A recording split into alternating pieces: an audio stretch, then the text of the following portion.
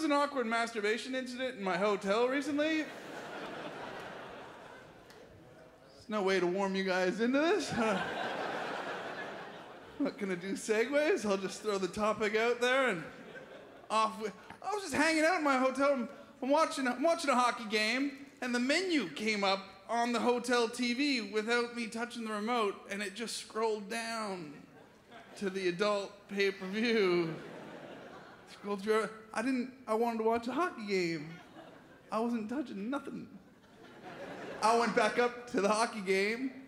The TV went back down. It felt like my television was trying to suggest things to me.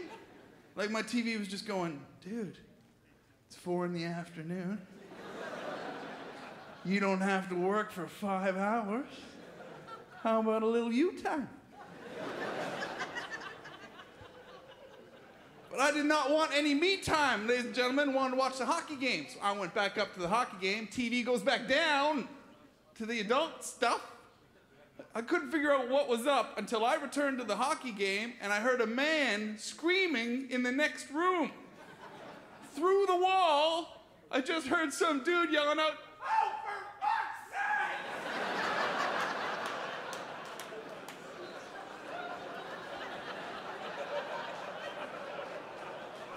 That's when I realized that my remote control and his remote control are on the same frequency. And we're changing each other's televisions through the wall. So whereas I want to watch a hockey game, clearly in the next room I've got some naked, lubed up, sexually frustrated guy who desperately wants to deal with his demons. And he feels like his television is talking back to him. He feels like his TV is going, dude, you've been here for 3 days. I've seen you masturbate 11 times. Why don't you take a break from yourself and watch the end of this hockey game? He's not giving in, and now that I know what's going on, I just started kind of playing with him a little bit. Through the wall, you know, for my own entertainment. I'd let him get down into the movies, and just as the porno would start, bam, back to the hockey game. But then I had to think, and I realized I'm not gonna win. You know, laid-back guy who wants to watch a sporting event is not gonna be victorious over a pervy guy next door. So I had 2 choices. I figured I could go for a walk. Or I could wait and see what he picked. Ladies and gentlemen, I did not feel like going for a walk. So I decided to hand over control and I waited the selection from next door. So off he went into the menu. I heard a little cheer through the wall. He goes in. All the classics are there, the Busted Babes and the Wood in the Hood and the Everybody Loves Jenna, all that stuff. And there's one that I quite liked. I'd never heard of it before. It was called Roller Girls Who Are Angry at Their Dads. And it piqued my interest a little bit.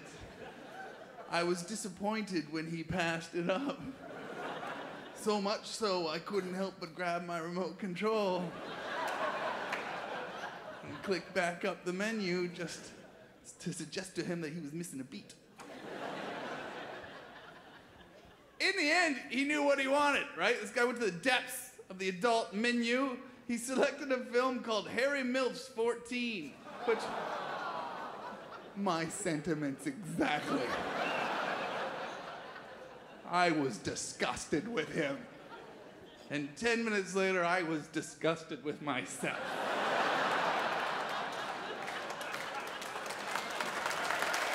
Yeah. Horrible.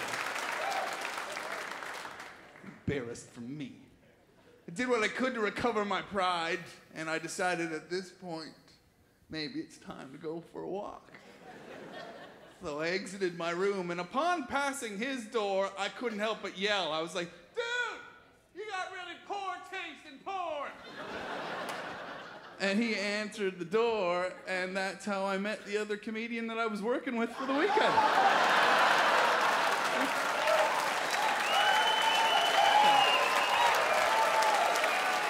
True story.